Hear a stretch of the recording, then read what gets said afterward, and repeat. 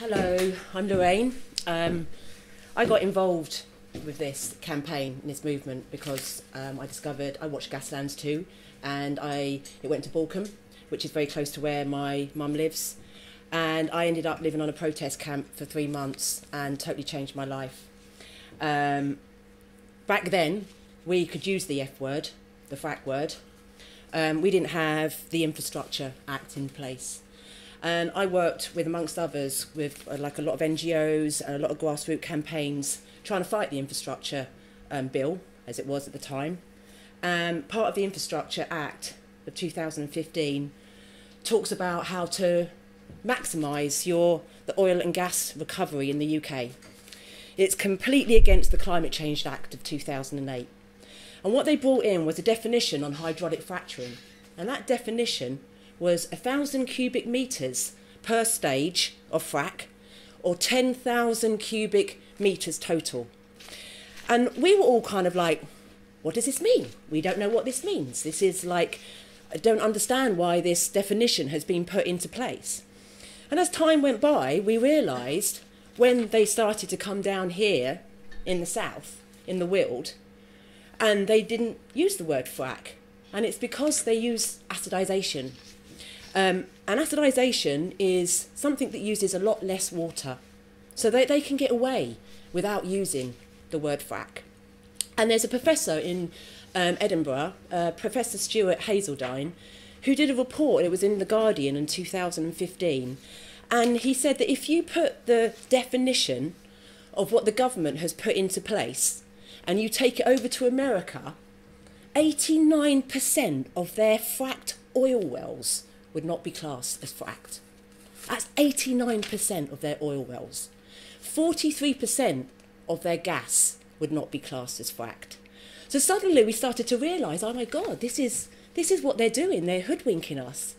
We've got, like the British Geological Society, and they put the definition of what's called conventional and unconventional in the Minerals Guideline of 2012. Now, conventional is class, you just drill down and it flows freely. Unconventional is where you have to use stimulation, and that means that you use techniques like fracking or acidisation, coal bed methane, underground coal gasification. So with this, we challenged the British. There's a group of us that Weald Action Group, and we challenged the British Geological Society on what they actually meant by conventional and unconventional, and we managed to get out of them that they actually don't, that they've actually got it incorrect. So we've got companies like UCOG and Angus and Europa that can come into our communities and tell us that it is conventional drilling, that they are not fracking. Now, with this acidisation that they use, and I mean, even the term, doesn't sound good. You don't even need, I know no one wants to use the F word, but acidisation. So when we discovered what they were going to do, there was a lady in Markswell Wood, and they actually won their campaign down there in the South Downs. And we found that we were actually educating the environmental agency on what acidisation was by the research that we were doing. In Florida, they're looking at banning acidisation.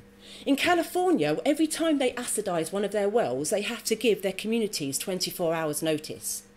Now, the difference between an acid wash and acidisation, like matrix acidising, and I've got someone in our Weald Action Group acidising team here somewhere, is that when you acid wash, which has been around for years, this is what, the industry do to clean their wells. They clean drilling mud out once they've stuck their drills down. Quadrilla have just put in for Preston New Road a variation on their environmental permit to acidise their well. And we were like, what? But it's just clean. That's just cleaning.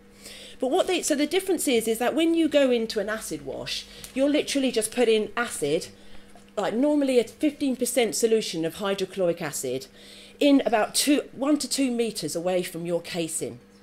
When you matrix acidise, you do it a lot further away from that. There are more chemicals that are involved with acidisation than there is fracking. And so, down here, it's really hard. I've been campaigning on this for a few years, and even coming to Leith Hill, like someone mentioned about the talk that I did on the Surrey Slings, and everyone wants to go, but they're not fracking here. they're not fracking because the government told you that they're not fracking.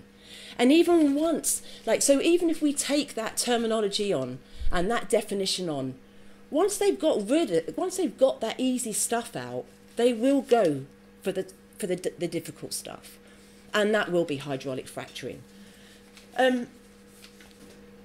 When the Tories came out with their manifesto, I was crushed. I was completely crushed. They talked about permitted development for non-fracking sites. That meant all of our sites. This meant Leith Hill, this meant Horse Hill, this meant all of these, that they could just come in and not even get permission. Now, we have had Angus out in Dorking, which was gold to us. They went in and they drilled an illegal sidetrack without permission. Now, if you meet, I met this director on the Angus site, and you meet these guys, and they are oil men through and through.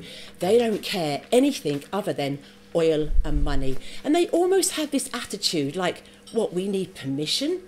You know, it's absolutely crazy to actually speak with these people. They don't care. They are in it for the money. There was, in Baldford Bridge in Billingshurst, the local campaign had created so much of a fuss that they did the legal stuff, exactly what they did here in Leith Hill, to try and paralyse the local campaign.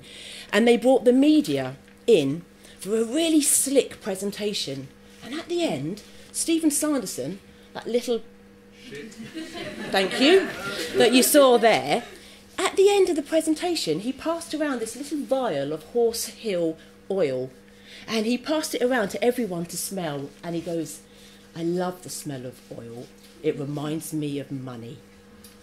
And I had to question one of the journalists there. I'm like, what happened there? And he went, he slipped. You could almost see his veneer slipped. You could see exactly what it was all about. You know, so as this says, there are 1,200 square kilometres of oil deposits down there. Now, we actually don't know whether they can get to it all, but they are sure as hell going to tell their investors that they can, because they are going to want to take the money and they're going to run. You know, the amount of money that they've had to raise another 6 million for Baldford Bridge to drill there. And the way that they've gone in there, they've done a variation on their permit. So a variation is basically when you put your environmental agency permit in, and then you want to change it, and you want to change it to something a lot more dangerous. But because you've already got it in, it's a lot easier for them to get the EA to actually like rubber stamp that. So all of our companies that we've got in the Weald, we've got UCOG, which are drilling down in Baldford Bridge and Horse Hill. They've also got licences for Isle of Wight. We've got Angus, who are at Dorking and Lidsey, and they are existing oil fields. These are old existing oil fields. If you think that it was going to flow freely, why isn't it out already? You know, it's an absolute farce. All of these companies all of the directors have all got shares in each other. They're all related. They're all going to give you the same spin. And I remember what Ian Gallard and Simon Clough, what they said is that when you sit with these guys, they are so believable. They are so slick. And every bit of material that they put out there is, excuse the pun, but you listen to them and they are so believable. And it's exactly what they try and do. They try to come in under the radar, right, try and not let any of their communities know, right, and then start drilling with all of their toxic chemicals. And what with massive problem that we do have, not so much the water. You know, we're here, Leith Hill, we've got that aquifer, and as Ivan pointed out, all well casings fail. But we have got massive amounts of methane fugitive emissions from this. And we've also got a lot of air pollution. I was reading a report from Scotland who have banned fracking. And it's really quite surprising when you see it on paper. But there's about 7,500 HGV movements on a well pad for its lifetime. Can you imagine what those sunken lanes are going to be like with that HGV going up and down, piling up and down for how many years? It will totally destroy the area. So yeah, briefly, just across the country, what we've got going on outside the Weald, we've got Preston New Road, which I'm sure some of you are aware, where there is massive resistance up there. There is Quadrilla. We have got Kirby Misperton in Rydale, where they're just about to start drilling. We've got Misson, which is in Nottingham. We've just won in Wrestle, which is also acidisation.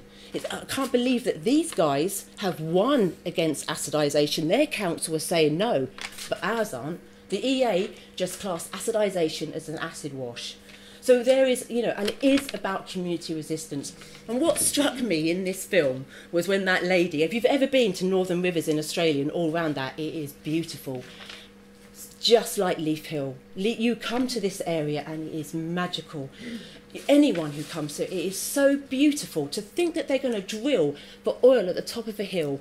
But she said something like, if the oil company are coming to Northern Rivers, they must be bloody mad, the gas company. If the oil company are coming to Leith Hill, it's exactly the same. They must be bloody mad.